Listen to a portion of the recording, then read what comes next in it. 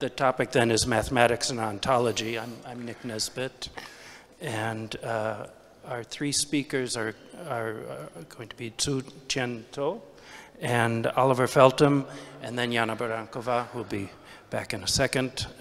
And so let's start with Tzu Chien, who teaches at Bristol in the UK, and he works on themes in early modern metaphysics, physics, and mathematical method, and issues in mathematical objectivity in the 17th and 20th centuries.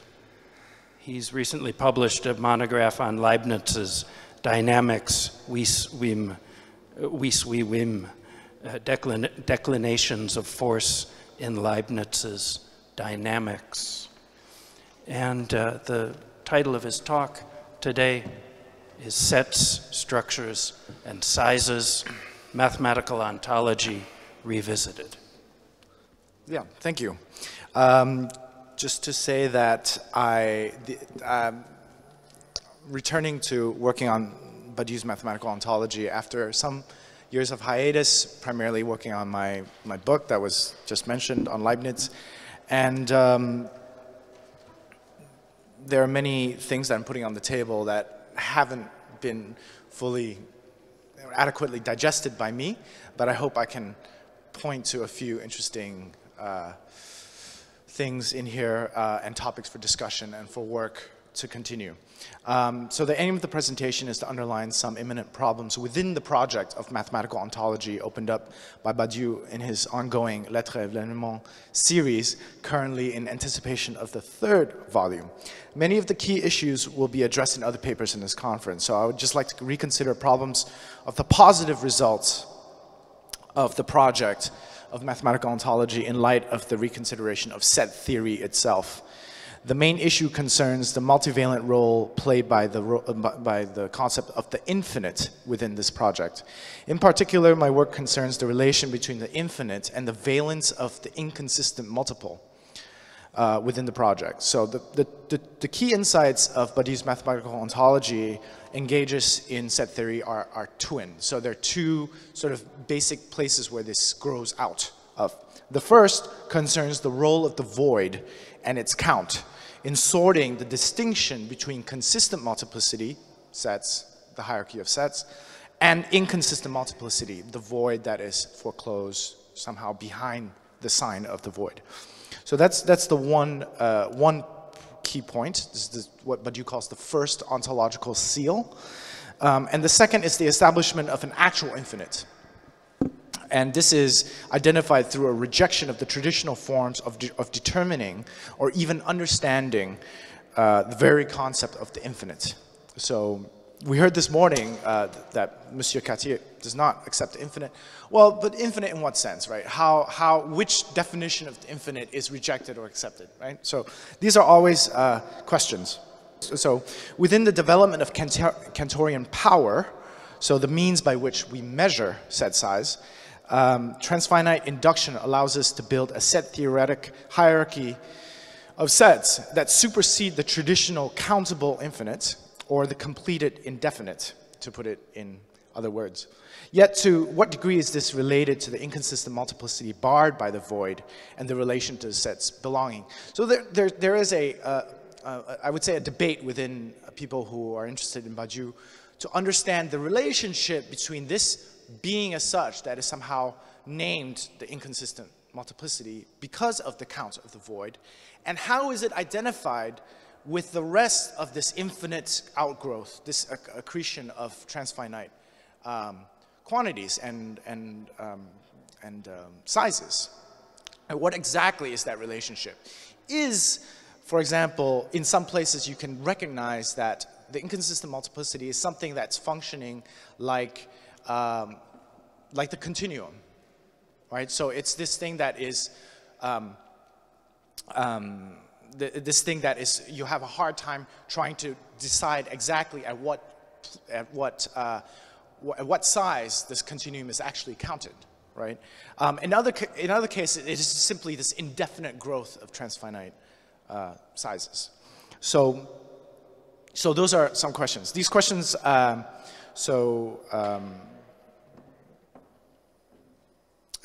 more importantly, how is these questions related to the inconstructible sets that indicate the existence of truth in Badiou's formulation? Recall that the important connection between this problem in this outgrowth of the set theoretical tree is that you have a hard time, you have the existence of non-constructible sets which measure larger than the countable sets.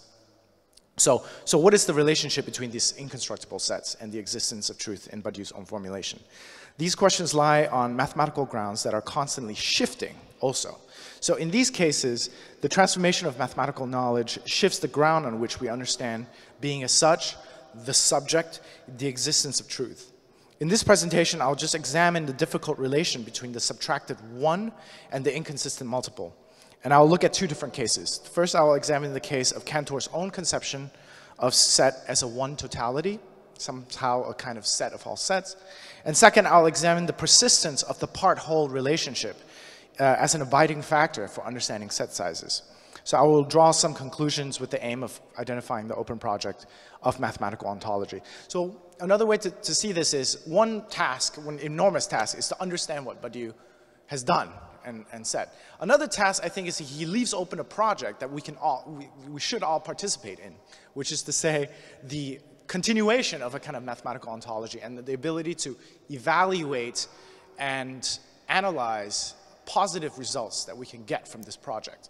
And so it's, on the one hand, it's hard to get exactly a means to evaluate it. So sometimes in interpreting Badiou, you just accept it or you don't, right?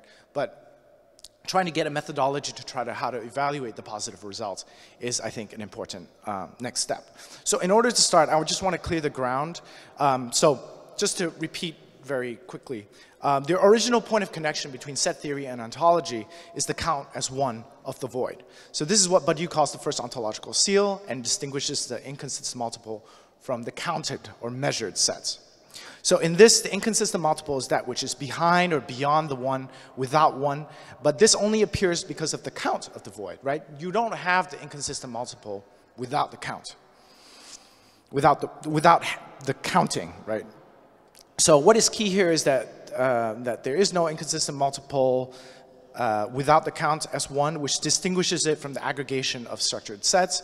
Inconsistent multiplicity then inexists, so this, entre guillemets, in quotes, before the count. This underlies the notion that ontology commences without a pre-given object. And since the count of the void is not the count of some pre-given object, from a constructive perspective, this count, through the resources of set theory, delivers a wealth of structures, starting from the relation of belonging and the successor function. And with the set theoretical axioms, we build up a hierarchy of sets that ranges beyond the usual counting numbers, moving from transfinite order to transfinite orders. So this deliverance of structures allows us to speak of the multiple without the needed reference to some kind of unity as traditional theories required. So we can also maybe refer this back to this famous Badiou-Miller debate in the Cahiers pour l'analyse for versions of the attempt to reintroduce some kind of unity, even in a dialectical manner, of what Miller called suture. So the key aim of Être l'événement is not to only establish the connection between sets and an objectless mediation of being qua being. So it is also to identify the realm of entities that escape the count, so to speak. Beyond the countable infinites and the larger and larger set sizes are also inconstructible sets that cannot appear within the hierarchy properly. These sets represent the existence of truth beyond the crescendo of constructible sets.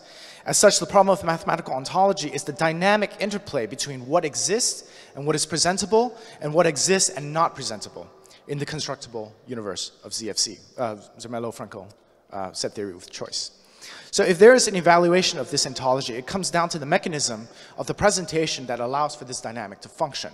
So it comes down to the localization of inconsistent multiplicity within set theory. So So here our troubles begin. If I was a bit more diligent, I would have also quoted in French, but I didn't. So let's begin with a quote from the middle of Being an Event. What, however, is an infinite multiplicity? In a certain sense, the question has not yet been entirely dealt with today. Moreover, it is the perfect example of an intrinsically ontological mathematical question. There is no infra-mathematical concept of infinity, only vague images of the very large.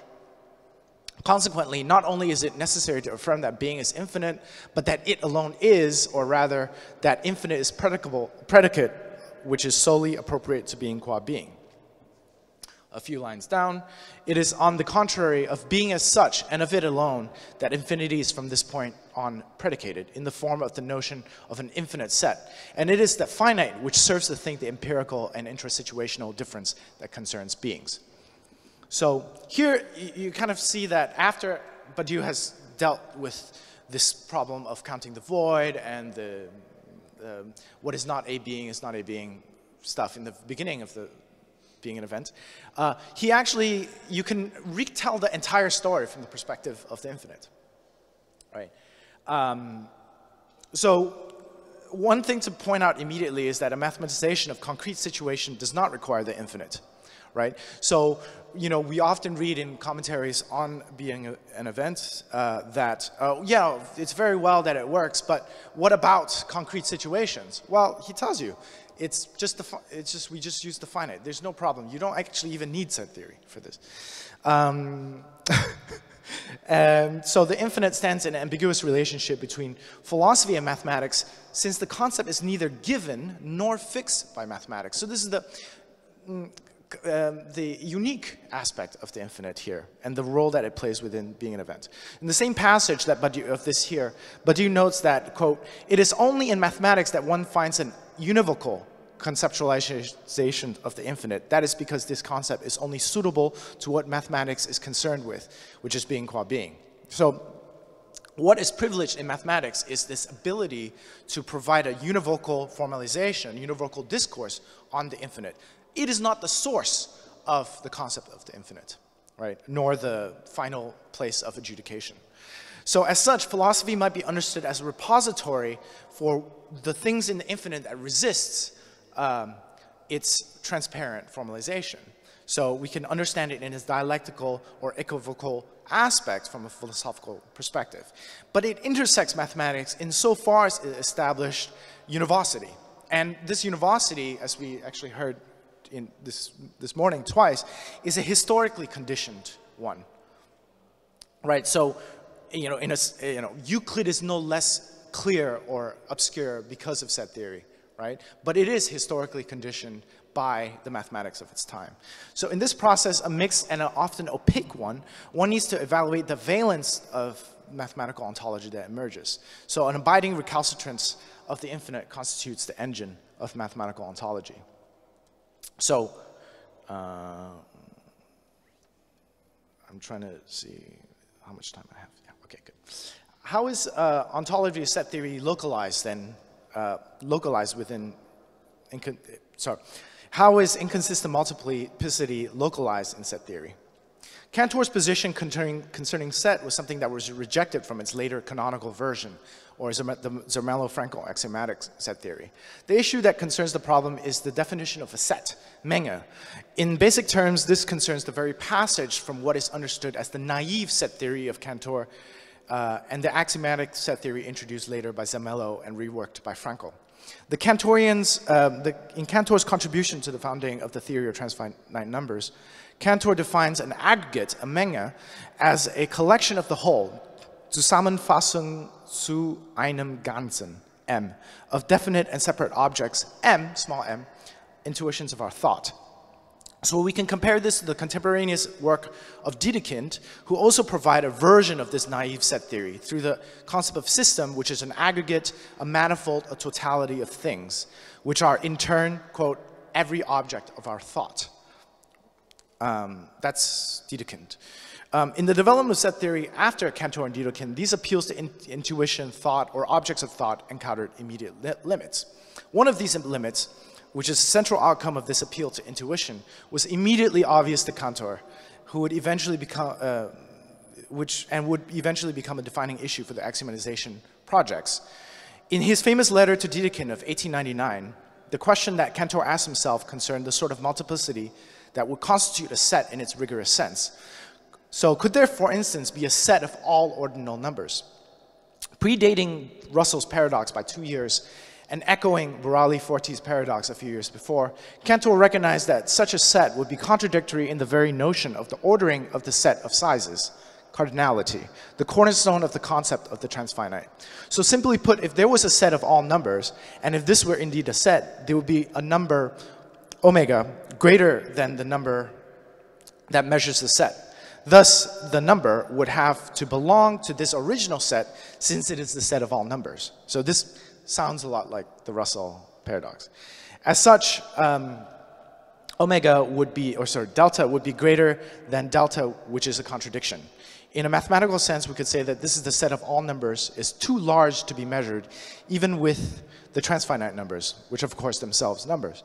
The problem recalls the traditional paradoxes of the infinite, and as Russell will later show, the problem will be pinpointed to the notion of the naive, intentional notion of sets. The intentional reference to sets by means of property or objects of thought falters precisely because there is an intentional object set of sets, which is contradictory. The appeal to intuition in the definition of sets thus can be replaced with a minimalist one. So in Zermelo-Frankel set theory, this is constituted by the relation of belonging, and in contemporary terms, a set is simply defined by all the elements that belong to it, which are themselves sets, rather than having any kind of intentional predicate. So in the same letter, Cantor aimed to circumvent the contradiction by underlying the exclusive conditions of his original definition of sets. So Cantor insisted that the set must be consistent, underlined by his idea of the definite and separate in his original definition. This illustrates the fact that the problem is not a paradox, but in the problem of the inconsistent set of all sets in Russell, or the number of all numbers in Cantor, constitute an inconsistency that should lead us back to the problems in the premises of set definition. So in Badiou's own treatment of the issue, he cites Cantor in full. So this is the first part. So on the one hand, a multiplicity may be such that the affirmation according to which all of its elements are together, Zusammenseins, alle ihre Elemente, leads to a contradiction such that it is impossible to conceive of the multiplicity as a unity or a finite thing. These multiplicity, I name them absolutely infinite multiplicity or inconsistent. Eine inkonsistent, eine absolut unendlich Vielheit. And you know, there's a kind of interesting ambiguity, like semantic ambiguity between unfinished and infinite in German, right? Because it's unendlich. It's also something that Hegel, a word play that Hegel engages in. So this tricky passage concerns a number of different problems, and one of the issue is an issue of translation. So in the new standard translation by Bauer, Mengelberg, and Heinort, the same problematic is translated as, for a multiplicity can be such that the assumption of all its elements together lead to a contradiction, so that it is impossible to conceive of multiplicity as unity, as a finished thing. So ein fertiges Ding. And that adds a new dimension, perhaps, to understanding the relationship between inconsistency and the infinite. So this translation, I think, correctly renders the fact that Cantor was not speaking about the finitude of transfinite sets, which would be an odd thing, but rather the consistency of certain transfinite sets. This distinction being between the consistent and inconsistent multiplicity, the first being sets and the later being absolute infinite multiplicity, played a central role in the formalization of set theory for decades to come. So the definition of a set through the conceptual dependence on a loosely intuitional notion of unity, or one finished thing, ein fertiges Ding, places unity before multiplicity and renders the set dependent on the objects defined by their properties and constituted by intuition. So Badiou affirms that the axiomatic projects in set theory and the virtue of not relying on this Cantorian appeal to intuition. So Badiou, I cite him, yet the one and the multiple do not form a unity of contraries, since the first is not, whilst the second is the very form of the presentation of being. Axiomatization is required such that the multiple, left to the implicitness of its counting rule, must be delivered without concept, that is, without implying the being of the one. And further, he argues, in Zermelo and Frankel's stabilized elaboration, there is no other non-defined primitive term or value, no elementa, possible for the variables apart from the sets. Hence, every element is of a set is itself a set. This accomplishes the idea that every multiple is a multiple of multiples, with no reference to units of any kind. So, as Badiou is well aware, Ziev's set theory is not a Cantorian one, or rather, it's a post-Cantorian one, and is rather one that eschews Cantor's original definition of the concept of the set, a theory of sets that rejects the definition provided by Cantor. So Badiou's mathematical ontology depends on the maturation of set theory from this intuitional or naive background to its axiomatic formalization. As we remarked earlier, it is the axiomatic development of set theory that is precisely what provides Badiou with the fundamental connection between ontology and mathematics. So the two aspects that I mentioned before. So these two aspects of axiomatic set theory explicitly distance themselves from Cantor's naive conception and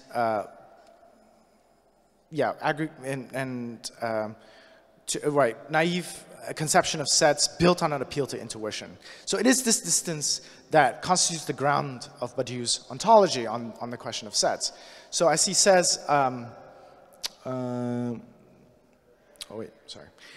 there's no question about it. The first present multiplicity without concept has to be the multiple of nothing, because it was the multiple of something that something would be in the position of the one. And it is necessary thereafter that the axiomatic rule authorize compositions on the basis of this multiple of nothing. So I emphasize here that this observation is made precisely on the basis of a distance from naive set theory, and in turn philosophically qualifies the multiple of nothing as the basis of Badiou's mathematical ontology.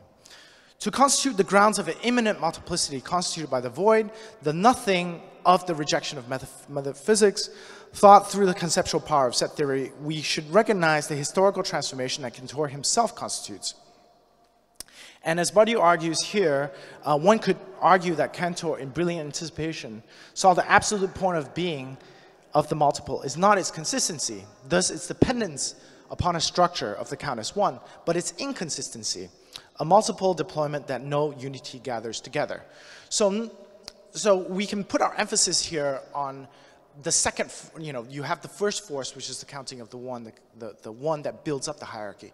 On the other hand, you have the sort of unruly intrusion of the infinite to actually be engaged within this process, this inconsistency, right, that no unity can gather together.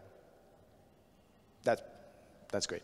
So, so as Badiou explains, this provides the non-being or the point of impossibility that is the context wherein ontology achieves its ground for articulating the difference between being as such and beings.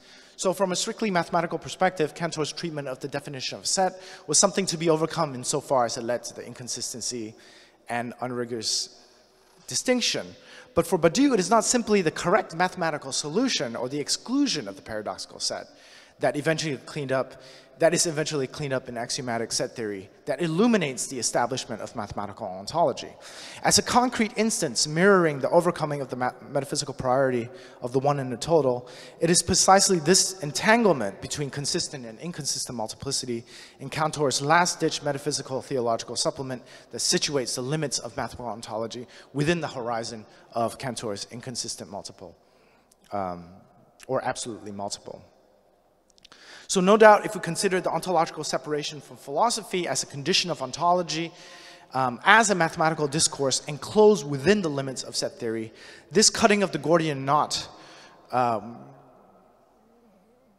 would present itself without its external dialectical constraints, philosophical constraints, let's say. On the other hand, however, the arrival at this very subtraction of the one totality through ontology as mathematics places the transformation of thought of multiplicity within a historical passage. formulated retroactively and reflexively through Cantor himself, and perhaps a move that reaches as far back as Plato's treatment of the multiple in the Parmenides. In Badiou's own treatment of Cantor, this dialectical conflict can be localized at the point of the difficulty that Cantor faced in his own definition of set. However, it is this very separation that places ontology within a concrete and historical situation that not only renders the grounds for mathematical ontology coherent, but also underlines ontology's consistent treatment of the inconsistent multiple. And this renders ontological discourse itself undialectical. So in this series of localizations, the localization of consistent multiples within the inconsistent absolute multiples, the localization of axiomatic set theory within the historicity of its grounds, we gather a more precise picture of the imminent challenge of mathematical ontology. The structure provided by the axioms produces an immanence wherein the identification between mathematics and ontology can be established. This immanence, however, provides the very means of outlining the historical understanding of how consistent multiples within set theory relate with being's inconsistent multiplicity. So, as mathematical ontology localizes inconsistent multiplicity, the point of impossibility encountered in Cantor's work through the subsequent developments in set theory, including the struggle with the independence proofs, unfold the undecidable nature of inconsistent multiplicity.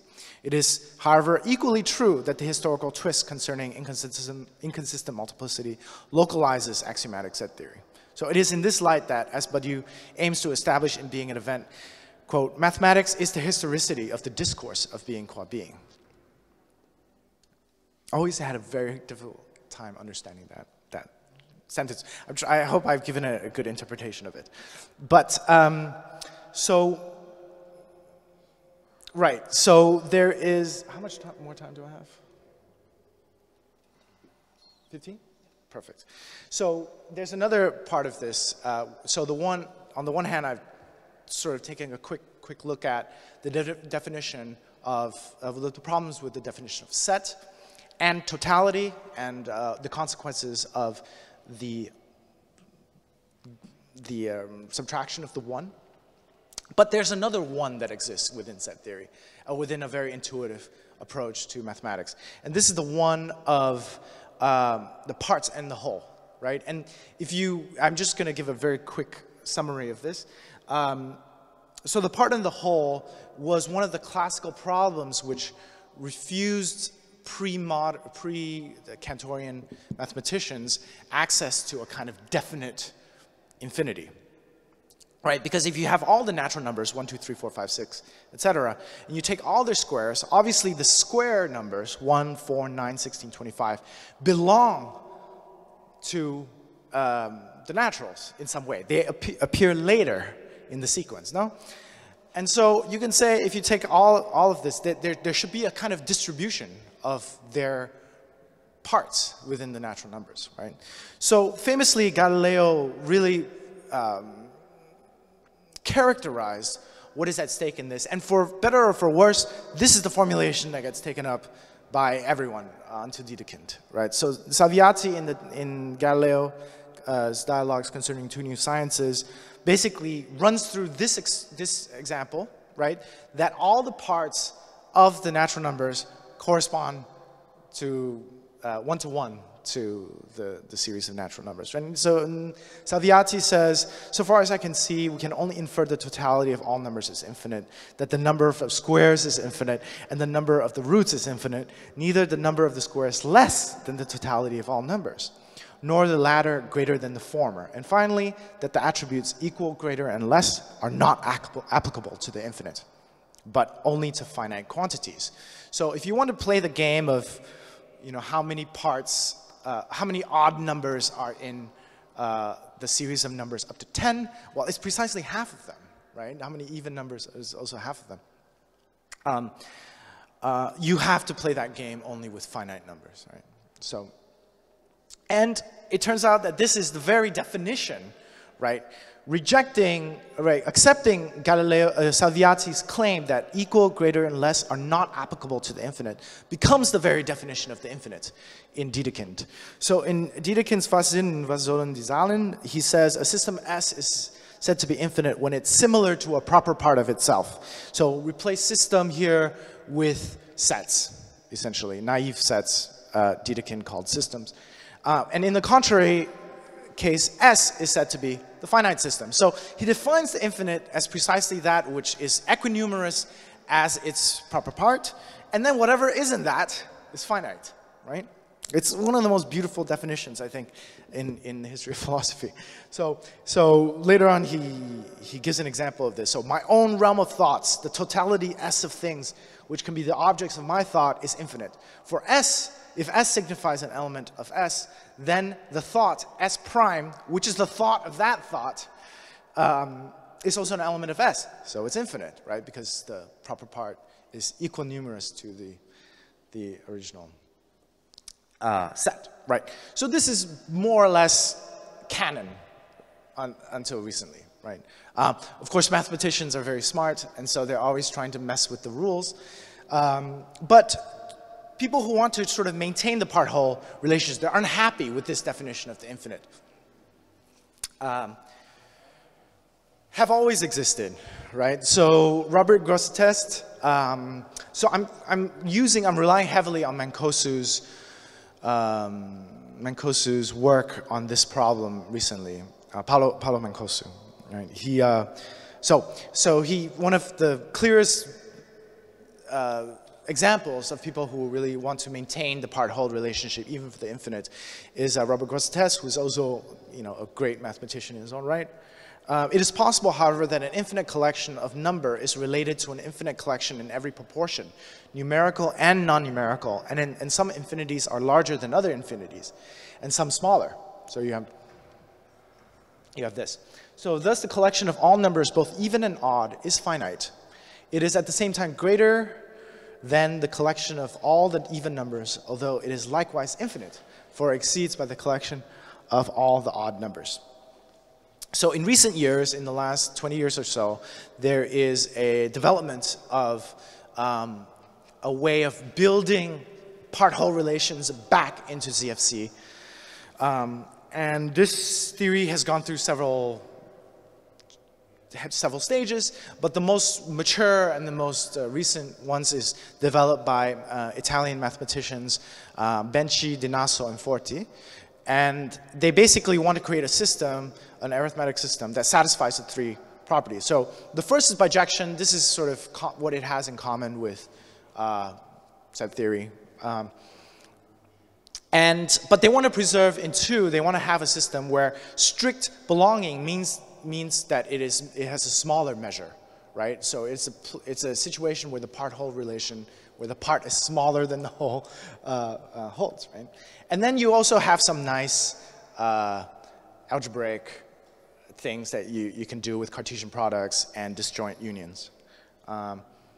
So I'm not going to walk through all of it, otherwise the talk will just be on numerosity theory. But basically, with several definitions, including a labeling function for sets, he's able to establish a way to build part and whole through these nice algebraic operators. So you need to label the sets first, and then you establish some relations between the labeled sets up to isomorphism, so that it will resemble set theory. And then you defined different kinds of products. And then the key thing is this definition of numerosity. So it is not strictly on the same level as ZFC because we are dealing with classes. So a numerosity function for the class L of all countable sets is a map from L to N. For where n is linearly ordered. So that way you can sort of extend ZFC just a little bit and get the part-whole relationship. It's not what the intenders, not what the founders intended, but it is doable. So without getting into all the details here, it's a very alluring feature of new developments in set theory that you can have some of the old canonical cornerstones of set theory changed. And so the question becomes, Well, the issue is concerning the sort of shifting grounds of mathematics and also the shifting ground of how set theory is even to be interpreted, right? And of course, Benchi, Donasso, and Forti aren't doing this just for fun, right? They want to develop numerosity theory in order to challenge standard interpretation of the way set sizes are used to determine the truth of the general continuum hypothesis. So there are larger goals here, right? So yeah, I mean, I will go back to this issue of infinite multiplicity, right? So, and just reaffirm the fact that for what we're looking at, there is no infra-mathematical concept of infinity, only vague images of the very large. And I would say, I would just draw two implications and close, right? The localization of the multiple within inconsistent multiplicity problematically places the continuum as a kind of surrogate concept of the inconsistent multiplicity insofar as it stands behind the work of measurement concepts produced within set theory. The main engagement of set theory within Être l'événement is based on a classic ZFC structures that emerged from the Cantorian Revolution, a hierarchy of sets. The positive argument is that the subtraction of the one, ontology, does not fall into chaos, but is rather determined by a world of transfinite orderings. The infinite is roughly schematized here as the transfinite orders qua actual infinities, or infinities beyond the countables. However, the bridge between the potential to the actual infinite is only evaluated either by weakening the concept of measurement, or like the weakening of the part-whole principle, for example, or with respect to the continuum. If the first criterion can be overcome, then the continuum can be counted in increasingly different ways. This is positively indicated by numerosity theory, but also negatively suggested by the independence of general continuum hypothesis in the development of set theoretical axiomatics. The implication here is that the grounding of the theory of the subject on the gap between standard constructible sets and generic sets forced by countable chains of conditions is in danger of losing a certain degree of necessity that it might have once possessed. The problem concerning the question of where inconsistent multiplicity is localized, the power of generic sets is granted by the unique surrogate played by the continuum. So when we undo the requirement for the relation between generic sets and standard ZFC, the subject is once again lost against the backdrop of a philosophical dialectic of the infinite. So you lose some of the mathematical tools that Être l'événement used to define the subject. So one possible situation is to follow, as Luca Fraser indicated years ago, an intuitionistic understanding of the forcing procedure. So its implications are more closely match non-classical and anti-transfinitist routes. Now, I don't want to go down this road, but it is a possible solution. So it just opens up a vision of the kind of danger that this kind of problems can pose for being an event project. So second implication, synthesis and subtraction.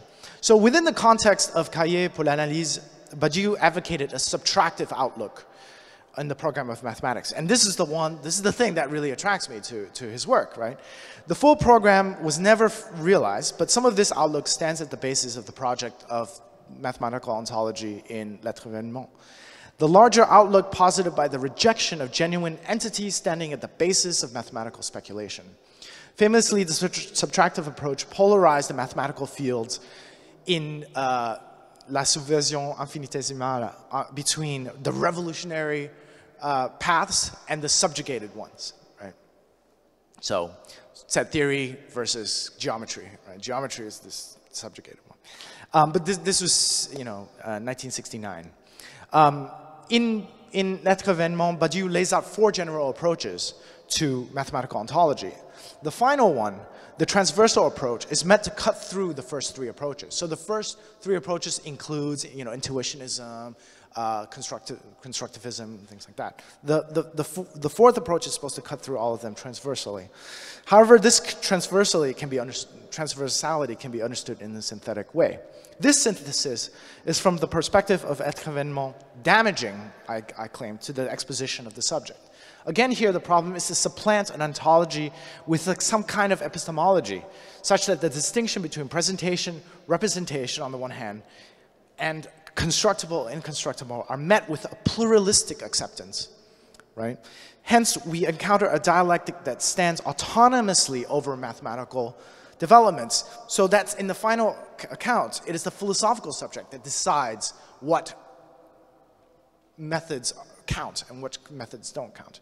So this is perhaps the very role of an ambiguous infinite resisting ontological reason and continues to loom over the project as such.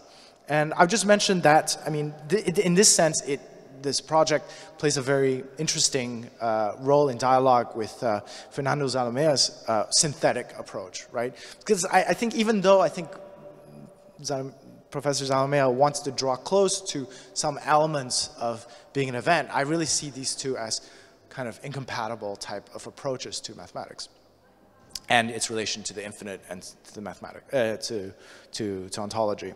But I mean, those are all, I think,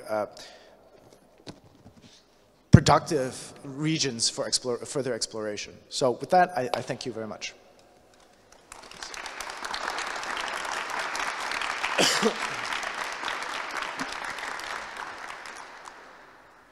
Right, thank you. Do you want this? Yeah.